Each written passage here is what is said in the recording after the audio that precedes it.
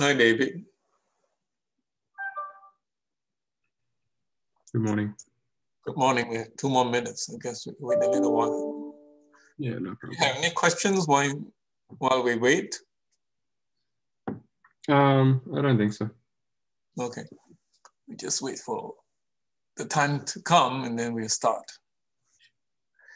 Is the course easy or difficult, or how is it coming along for you? It's not too bad. I've found some of the like the last couple of lectures to be a bit more to digest, but I've just been reading through the lecture notes and doing the homeworks, and it gets better. Yeah, I think the lectures on waveguides are more mathematical and hence harder to digest. I think it's just a lot to take in at once in a lecture, so it's nice to watch the lecture and then read the notes after. Mm-hmm. I try to make the lecture notes as comprehensive as possible and easy to read so that a lot of the details are actually learned in your homework. So if I put a lot of knowledge to be learned in the lecture notes will be a lot longer. I only put the essentials in the lecture notes so that if you read the lecture notes, you catch the big ideas. Yeah. Okay. You guys want to show your face so that we add a human touch to our session. Hi, Jane Wong. Thank you for reminding me to send those slides. Okay.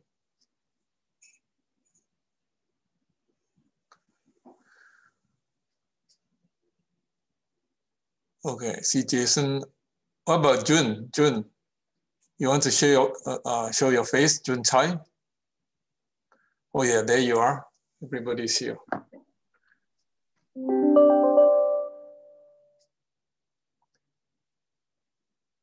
How about Chang Kyun Lee? You want to show your face?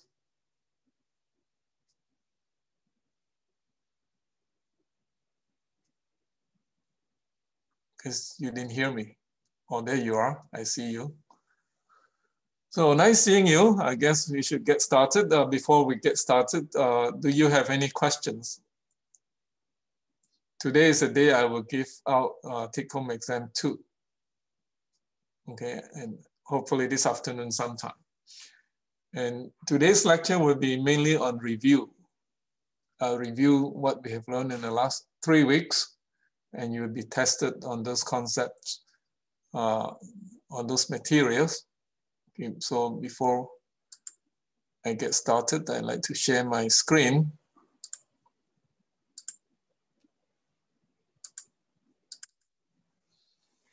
Okay, you can see my screen, I suppose. So these are the topics that we have learned in the last 3 weeks or so. And so everything is fair game on the take-home exam, but it will not be a closed book. It will be an open book. So you don't have to panic. If you have read the lecture notes in the past few weeks, you should be well prepared for the exam. And you can use the lecture notes as a reference when you do the exam. Well, some textbooks are also useful. Some of the textbooks that we have in the archive or in the section of the website where we put in a lot of background reading material, you can also use those as a reference. Okay, let's get started. So we would like to review transmission line theory, and then transmission line with impedance matching, and multi-section transmission line, and so on. So the thing about transmission lines is that the theory is relatively simple. We started out by deriving the telegrapher's equations, which I would not derive. You can say that the telegrapher's equations are the poor man's version of Maxwell's equations. Because Maxwell's equations are just too complicated to solve.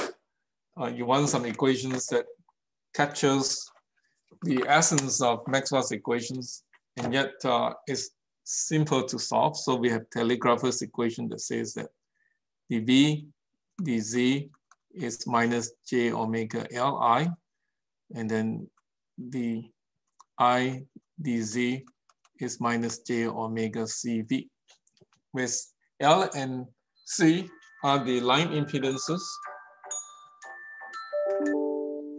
Okay, are the line impedances. So they are not the usual inductors and the capacitors that you're thinking of, but they're line inductors and line capacitors. So you can think of L delta Z as being the small inductance of the small section of the transmission line, and C delta Z as being the small capacitance that you have between the two lines. So having done this, then you have this way of using transmission line to have some wave behavior. Okay, so when you have this wave traveling on the transmission line, you have two kinds of wave, minus or plus j beta z, and they go back and forth. One goes to the right, the other one goes to the left. And if you were to terminate this with an impedance, then there would be a gamma reflection coefficient. That reflection coefficient is given by Zn minus 1 over Zn plus 1. Okay, and it also can be written as Z load minus Z0 over Z load plus Z0, where Z0 is the characteristic impedance, and for transmission line is given by square root of L over C. Okay, so this equation is very important. What it says is that once you know the normalized impedance, you would know what the corresponding reflection coefficient is. You can invert this equation, which says that Zn is gamma L, is 1 plus gamma L over 1 minus gamma L. Okay, so when gamma L is minus 1, let me see, when gamma L is equal to 1, then you have Zn equals to infinity. When gamma L is, I'm trying to do some sanity checks on these equations. When gamma L is equal to 1, you should have Zn being infinitely large. And then when gamma L is minus 1, Zn is, I guess, 0, okay? So the sanity check is that if you have a short at the end of the transmission line, which is this case over here, Zn will be 0, and then you will have gamma L equals minus 1. And then when you have a open circuit, which means that Zn becomes infinity, then gamma L is 1. And you can also use this formula to check your sanity of this equation. Okay, and so the Smith chart is a way of going back and forth between gamma L and Zn. Okay, in order to solve this equation repeatedly in microwave engineering, they have invented a chart that allows you to solve this equation repeatedly using the Smith chart. So given a point Zn on the complex Zn plane, you can find a corresponding point, for instance, over here. Okay, that point will map to that point, and they can call this Zn, which is a mapping of a point from the rectangular rectilinear coordinate to the coordinate of the Smith chart. The Smith chart is the coordinate for reflection coefficients. It's a Smith chart for complex reflection coefficient. It allows you to go back and forth. Because of that, then you can read off things. Okay, so if you move towards the generator, which is that if this is the load, and you assume that you have a generator here. So this direction is moving towards the generator, this direction is moving towards load. Okay, this is towards a generator. You can actually read those things off the edge of the Smith chart, which means that if you were to read this, if I blow this up, you will be able to see that, I guess I don't have a good display setting here. I should say duplicate slideshow. Then it will happen to be better. And you can read it off the edge of the Smith chart. It says wave length towards generator, which means that you're moving in the decreasing phase direction, which means that you're moving in this direction. And then on the edge, you say wavelength towards load, which means that in the Smith chart, you're moving in the other direction. Okay, let me escape from the,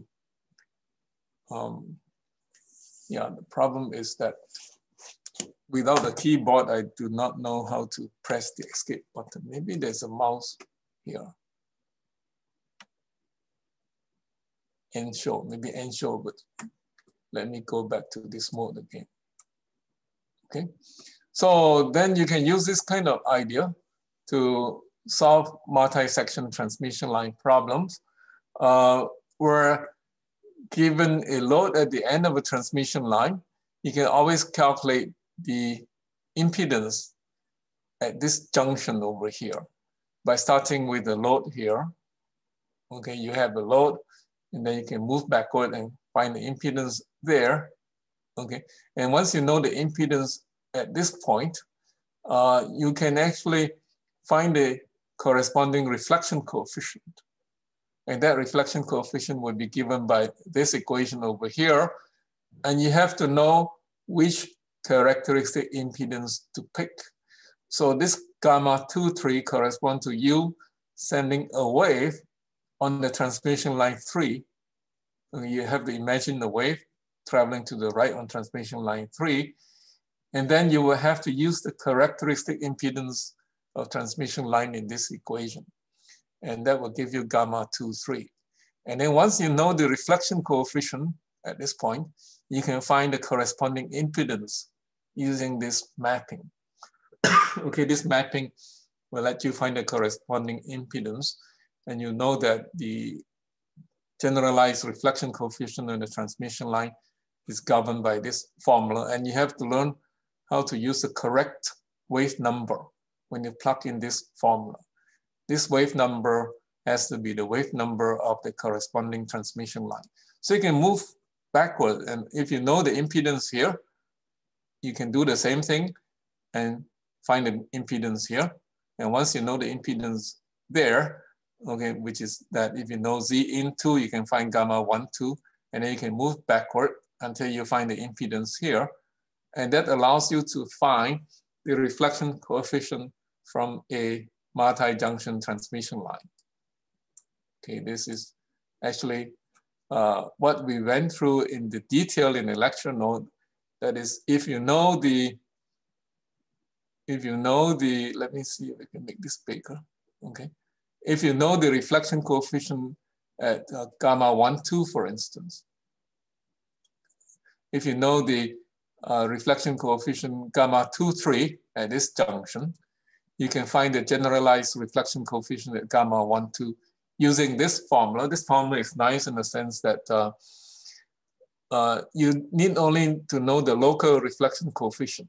Local reflection coefficient gamma 1, 2 without the tilde is the reflection coefficient assuming that this line is infinitely long. If the line is infinitely long, we call that the local reflection coefficient. You can plug this in. This has been derived in the lecture notes. So you can also use this to find gamma 2, 3. If you know ZL here, you can find gamma L3, okay, at that junction. And you can work backward to find the generalized reflection coefficient at each of the junctions. And you can actually use this problem to solve layered medium as well, because a layered medium problem is similar to a transmission line problem. So the next topic that we went to then was actually to study reflection by a single interface. because we will show that this problem is very similar to the transmission line problem. We have a wave coming in, and the wave will get reflected, and part of it will get transmitted. And this is homomorphic to this problem that we started out with. We have a wave coming to the right, and then the wave is reflected. There actually is a transmitted wave into the load. But when we studied transmission line problems, we did not consider that. But when we study the single interface transmission reflection problem, we allow for the transmitted wave in region 2 or medium 2. Then you can set up Maxwell's equations for this plane wave and mesh boundary conditions requiring tangential E continuous and tangential H continuous at the interface. This is a more elaborate process, and it takes a lot of work for you to find those field components. You have to be able to hack the algebra and the vector algebra of Maxwell's equations. So it would be good for you to go through the vector algebra to derive all the field components and then mesh boundary conditions.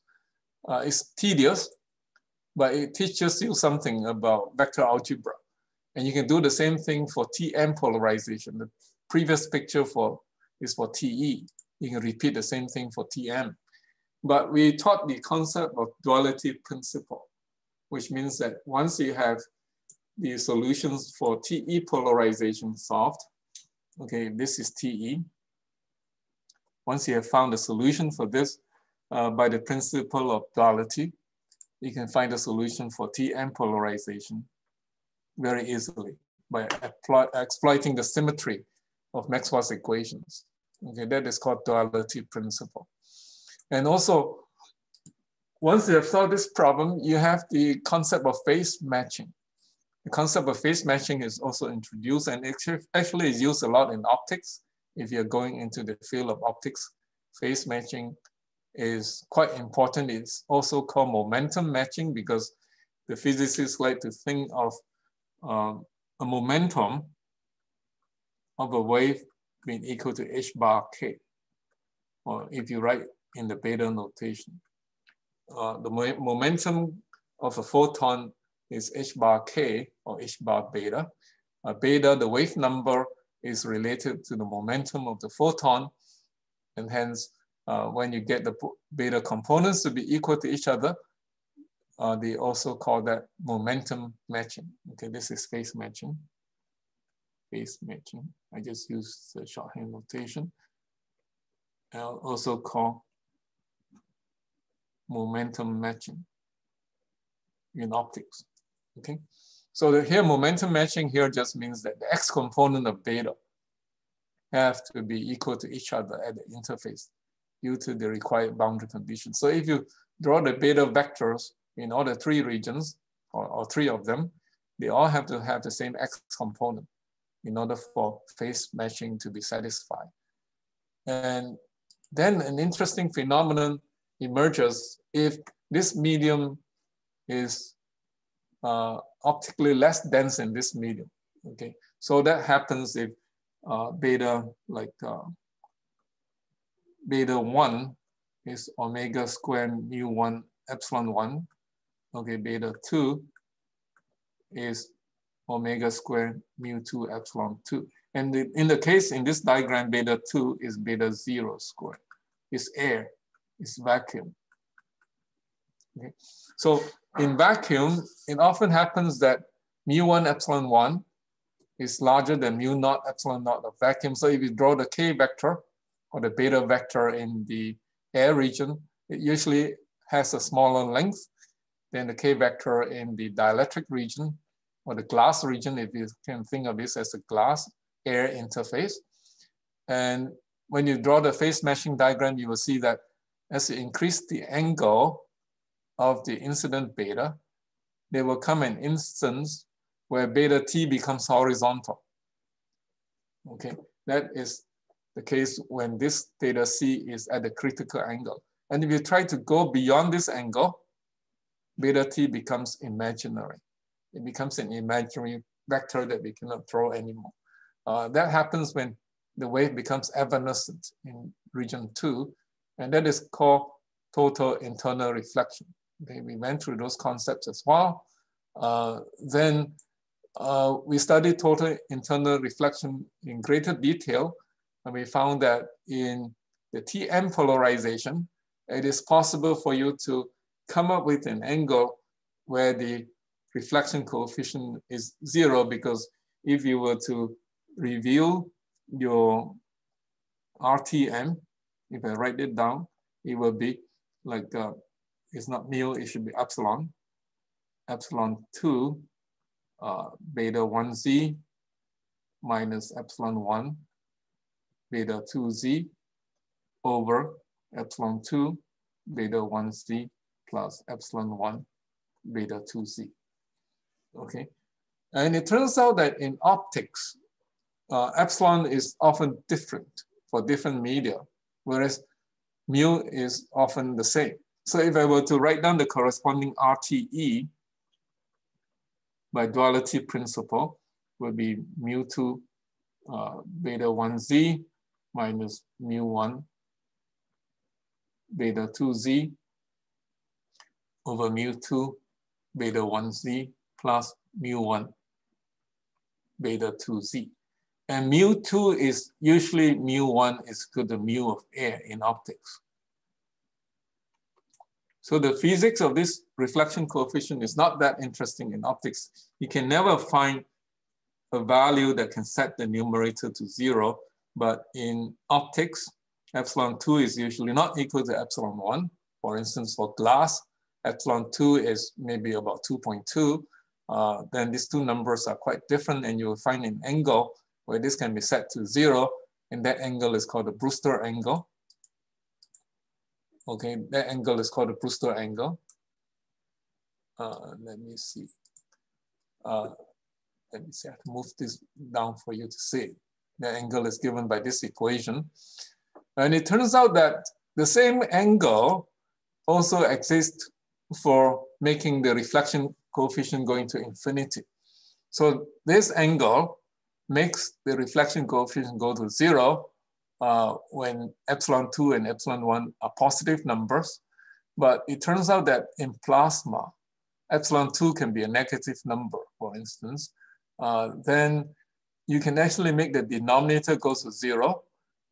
You can go through the math. When one of this is negative, you can let this happen such that this reflection coefficient goes to infinity, and you end up with the same formula as Brewster angle, but with epsilon 2 being negative now. Okay, when epsilon 2 be negative, if this is negative, it will make the numerator going to imaginary. That's not good, but it can be negative enough so that both numerator and denominator are negative, making the quantity under square root sign to be positive, and beta x will be positive, meaning that you can have a wave propagating in that direction. That is called a surface plasmonic polariton. Okay, because reflection coefficient going to infinity means that there's some kind of resonance going on. So this is also called surface plasmonic resonance. And it's very much like the resonance of a LC tank circuit. In that case, the impedance goes to infinity. Okay, and you can actually look at this mode. This mode is actually evanescent in both directions away from the interface. Okay. And then you can actually use transmission line theory to understand the reflection coefficients from multi-layered medium because they are homomorphic to each other. The equations are very similar for the transmission line. This is a reflection coefficient for the dielectric layers. This is the reflection coefficient. You can map the two problems to each other. And if you know how to find the generalized reflection coefficient for a transmission line, you will also be able to find the generalized reflection coefficient for a layered medium using the concept of what we have learned in transmission line. You will just have to find the generalized reflection coefficient at the 2-3 interface and so on, and work backward to find the generalized reflection coefficient at the 1-2 interface. Okay, are there any questions so far? Okay, no question, very good. So then we move on to studying dielectric waveguides. Okay, we move on to studying dielectric waveguides where the wave actually bounces back and forth between two layers. And also the resonance condition can also be found easily by setting the reflection coefficient, the generalized reflection coefficient to infinity.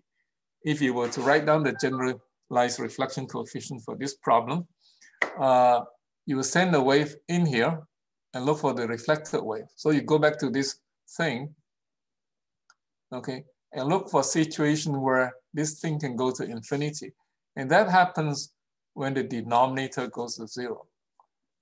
Reflection coefficient goes to infinity means that you don't need an incident wave and you will have a reflected wave. That is a physical meaning of reflection coefficient going to infinity. And if you were to apply to this geometry, where the two reflection coefficients are R10, R12, you can arrive at this as your guidance condition. That's called a transverse resonance condition. Okay, and when you have total internal reflections at the two interfaces, R10 and R12 would have unit amplitude. It would just be something of this form where you can easily show that the amplitude of the reflection coefficient is 1, but it will have a phase term, a polar phase term. That phase term is related to the Gush-Hanschen shift. And you can easily also eyeball this equation and see that this equation can only be satisfied if the magnitude of these two quantities are 1.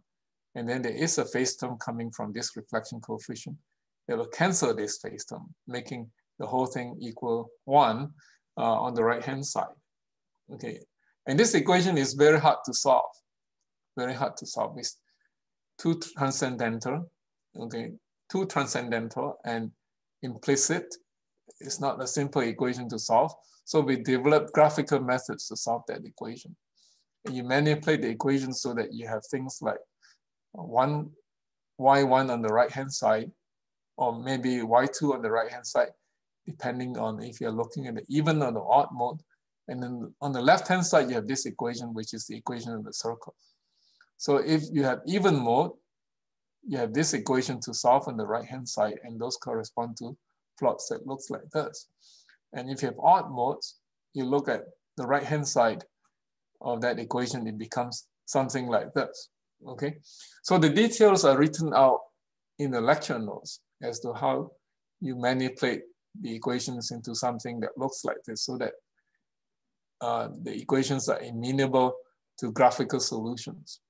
Then after having found a technique to solve this problem, you can look at the physics. The physics is rather interesting because we have total internal reflection at the two interfaces.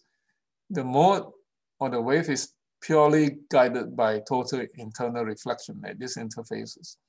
So when total internal reflection ceases to occur, then the wave is not bounced back anymore. It gets transmitted and goes to never, never land and never come back. That is when the wave is not guided. Okay. Well, however, when you have total internal reflection, the wave is evanescent outside, strongly evanescent outside, and the field is bounded within the dielectric slab. However, if you get closer and closer to the critical angle, then the wave becomes less and less evanescent. Eventually, it will get transmitted. This will become just flat with the wave leaving the dielectric slab waveguide. So in order for the mode to be guided, you have to have this vertical axis, which is related to alpha. That number has to be a positive number. If that number is not positive, then the wave is not guided. If it's positive, it means that the wave is evanescent outside. And you can then look for physical interpretations of the results that you have found. You can look at the TE0 mode. You'll find that as the frequency gets high, the mode is tightly bound within the dielectric slab, and it will have a phase and group velocity approaching that of the dielectric slab. Okay, and that happens for all the modes. the modes will get more and more tightly bound. And then, however, if you pick the frequency low enough, which means that if you make the frequency low, this number would become smaller. This is an equation of a circle. And you'll find that A will become smaller, which is the radius of the circle. If the frequency is low enough, okay, there will be no more solution with positive alpha. That happens when this circle coincides with this point. If you try to go below that, alpha will become a negative number, which means that you don't have guidance. So you can actually make this circle bigger and smaller, and you will see different kinds of guidance. And at guidance, at cutoff, that's called a cutoff point, where alpha 0x ceases to be a positive number, or the wave ceases to be evanescent outside. Then the wave is just flat. And if the wave is flat outside, it says that all the energy of the mode is outside the slab, okay? So when the energy of the mode is outside the slab, which is at the cutoff frequency of this mode, it will have group velocity and phase velocity, that of the outer medium. That's what it says here. And TE0 mode has no cutoff. This is not a nicely drawn picture. It should go smoothly to 0. Because that mode has no cutoff. You can see, no matter how small you make the circle, it doesn't, the solution doesn't go away. Okay. Then next we move to rectangular waveguides. Rectangular waveguides, in a sense, are harder and more complicated than transmission line. And the first waveguide we studied was the dielectric waveguide because it's one-dimensional. It only has a wave bouncing back and forth in one dimension rather than 2 dimensions. So you can think of wave guidance as plane wave bouncing back and forth from the 2 interfaces. But you can also have wave guidance if you put 4 metallic walls on the waveguide, for instance. And if a wave has a metallic wall, if a waveguide has a metallic wall, the wave has to be totally reflected at the matter-air interface. Because as you have seen before, perfect electric conductor expels the electric field and the magnetic field. Energy cannot penetrate. So there will be total reflection. We usually don't call that total internal reflection, but just total reflection in the metallic interface. And the wave will bounce back and forth on the 4 interfaces as it propagates along. And the mathematics is difficult, more difficult. So we have to solve Maxwell's equations in its full glory inside the waveguide. So if you look at the TE modes, you can reduce the problem into solving a scalar wave equation. This is called a reduced wave equation. And this becomes a boundary value problem, a BVP, okay, a boundary value problem, which is the case when you have a partial differential equation with prescribed boundary condition on the boundary of the region in which you're solving your PDE. Okay, those problems are called BVP. Let me write it down over here. It doesn't write, let me see. Maybe I have to click here. Still doesn't write. Let me see why. I don't know why it doesn't write, but let me not write them.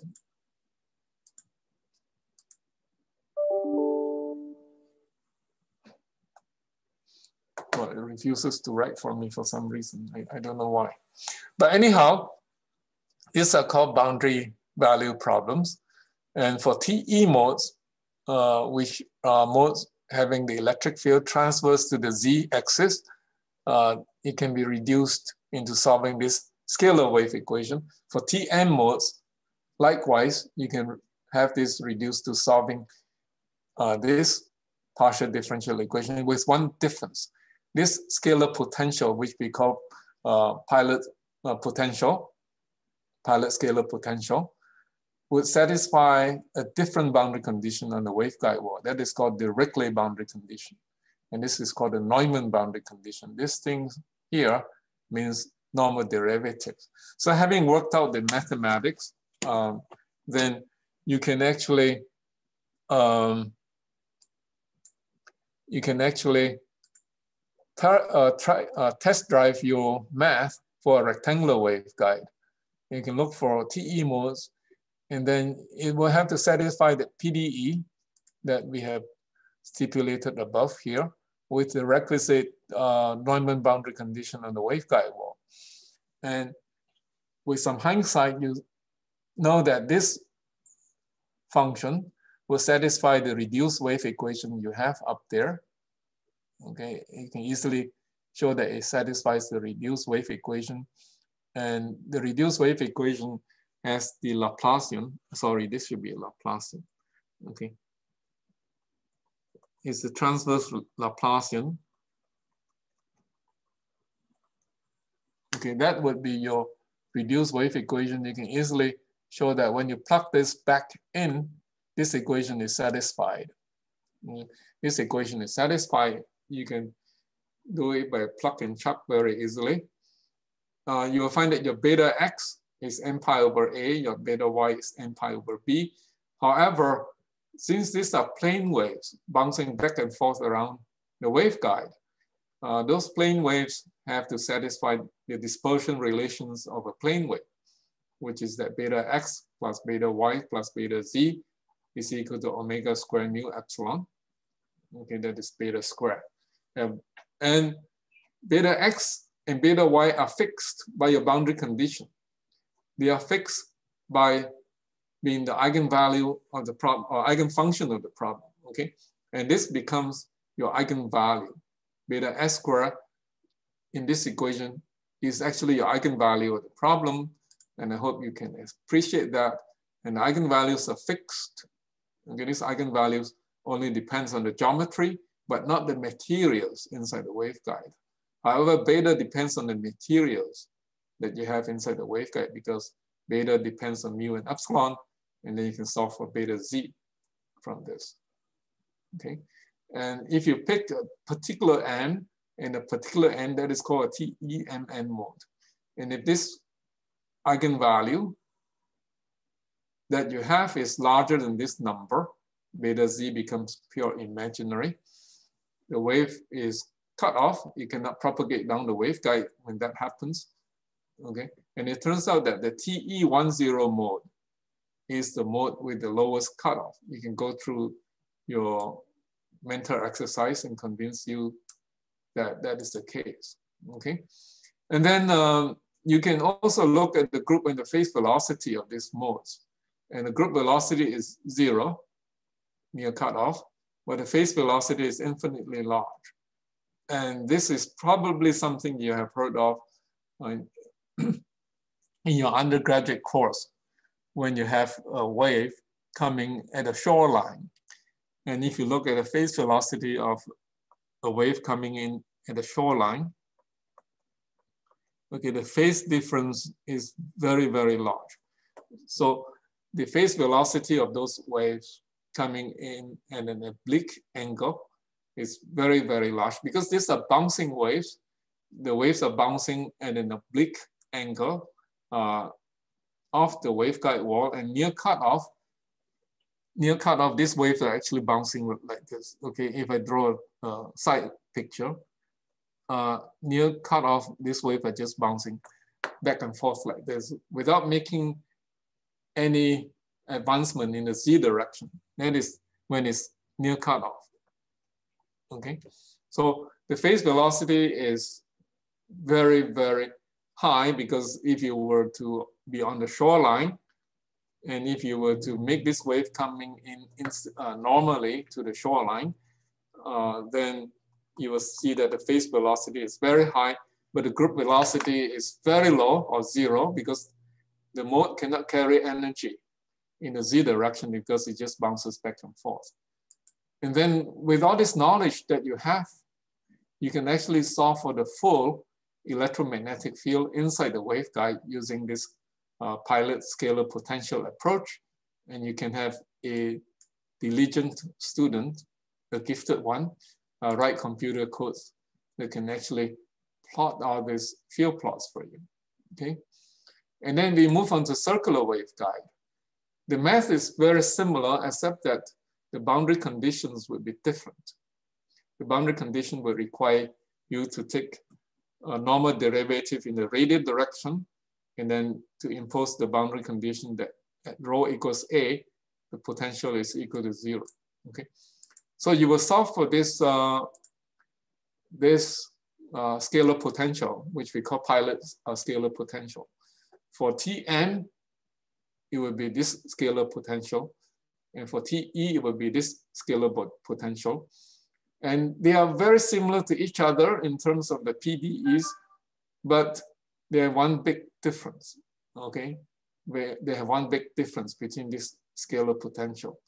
To make sure that you are still with me, what is the difference between these two scalar potential? What distinguishes them from each other? Can somebody tell me?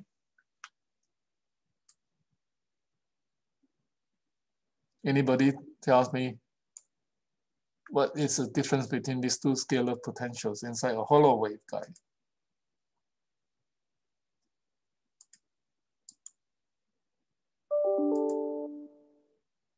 Nobody knows the answer?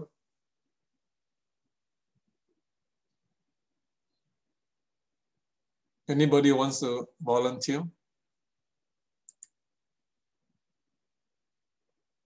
What about Jun Chai? Would you know the answer for distinguishing these two scalar potentials?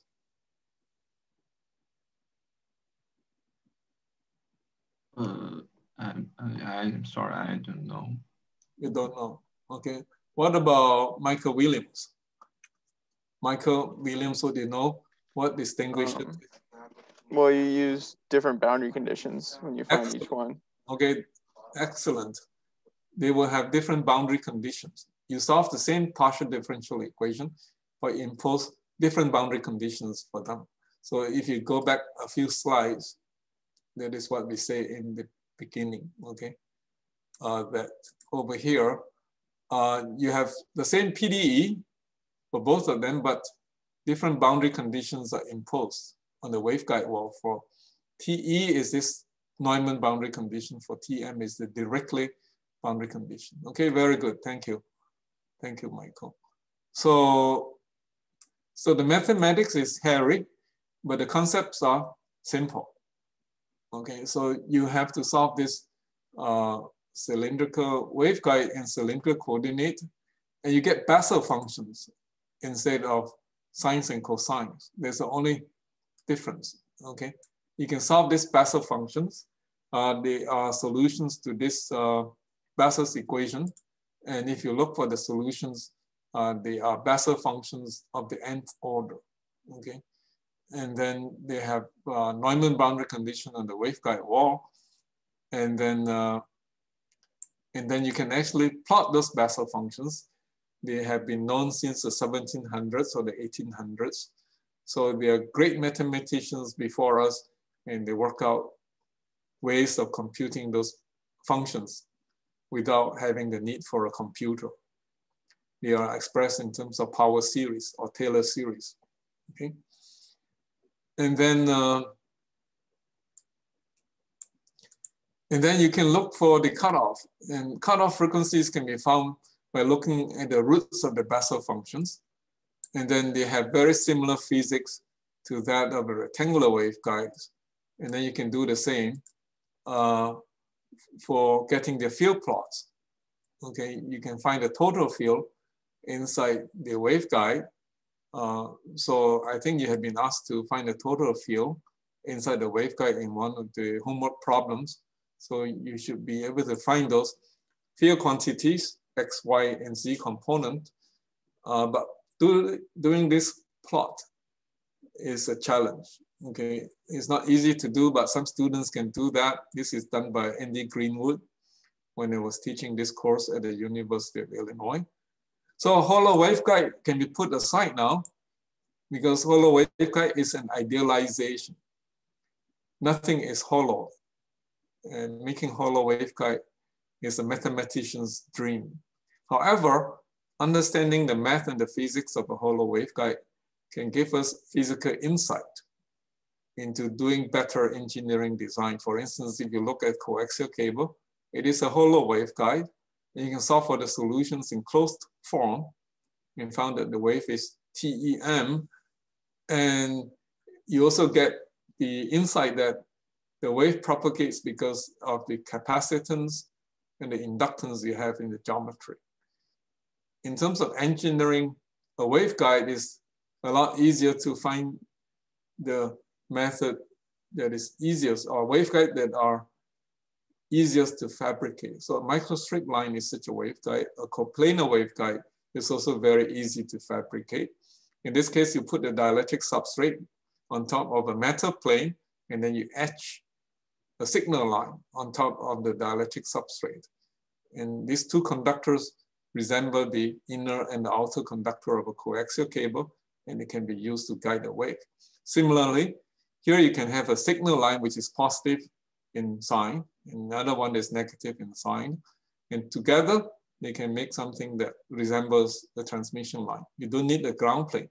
You just need a dielectric substrate to support these two metal pieces. And you can make a coplanar waveguide that way.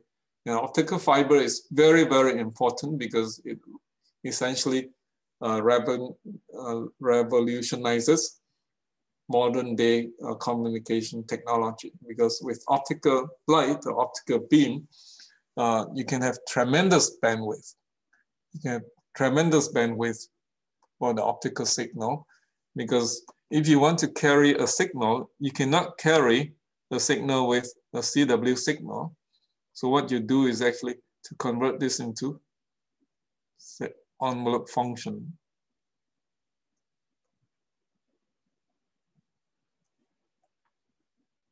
Okay, so you have to carry ones and zero. You might have 1 and 0, 1 here.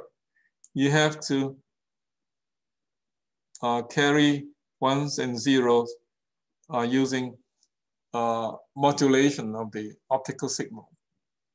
Okay, when you modulate a signal, it is not purely monochromatic anymore. So if you have a monochromatic signal, if you look at this bandwidth, it is right at the frequency of operation of your monochromatic signal. But if you have a modulated signal, then the bandwidth is not 0. The bandwidth is like that, and that might be the carrier frequency, but you need a bandwidth in order to carry this signal.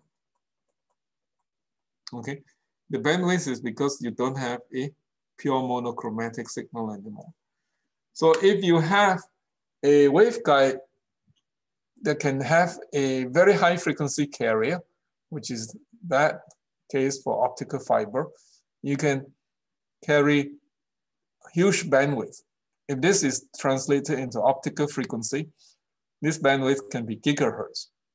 Okay, even though this optical signal might be 1,000 terahertz or something. So it is very easy to carry huge amount of information using optical signals. Okay, then we also proved by contradiction that if you have geometries like this, okay, you have a geometry like this, then you cannot have a TEM wave, because by phase matching, that would not be possible, because a TEM wave has to be such that this beta Z is a beta of the medium. Okay, so if this TEM wave is propagating in region 0, then it has to have a phase velocity or a wave of this nature. And if it's propagating in region 1, it has to have a phase velocity of this nature. And phase matching is not possible anymore. So a pure TEM wave cannot exist in these structures. They have to be quasi-TEM. Okay. And then we talk about hybrid modes where you don't have pure TE nor pure TM, and then it would be coupling of different modes. And then we talked about homomorphism. So even though a waveguide problem is very complicated, you can actually map it into a transmission line problem. We love transmission line problems because most engineers can handle transmission line theory. The theory is simple. You can solve problems with Smith charts. And so if you can map the waveguide problem into the transmission line problem, which we try to do here. You can solve this problem of wave bouncing back and forth in this complicated structure by finding the transmission line equivalence of this structure. Okay. I think I'll stop here because I have 2 minutes left, and I let you ask whatever questions that you may like to ask. Does anybody have any questions?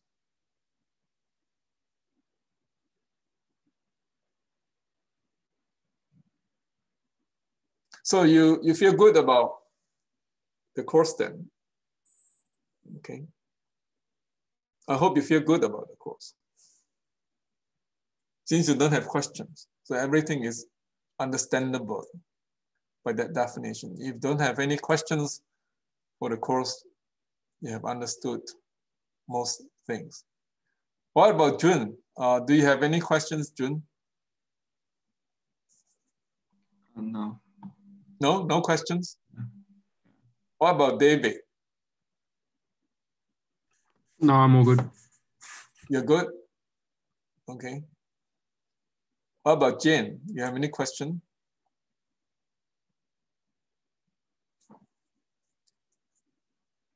Jane, you don't have any question? Jane Wong? I think I should review the video later. Okay, very good. If you're new to these materials, it's good to review the videos. What about Jason? You have any questions? Not right now. I don't. Okay. I think it. Yeah. Okay.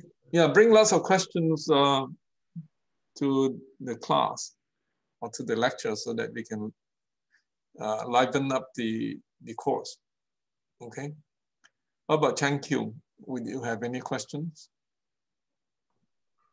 I'm all good. You're all good. Jung Liu, you have any questions? Jung Liu?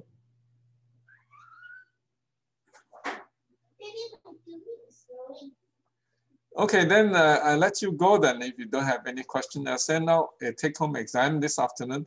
I'll make it due Monday at midnight because some students who are taking this course is actually online. They are also working with the company or whatever organizations they are with. So I think Monday midnight will give them more time to finish the take-home exam. Okay, I'll let you go then. If everything is okay with you, keep safe because the COVID is not over yet. Still have a danger of contacting the disease.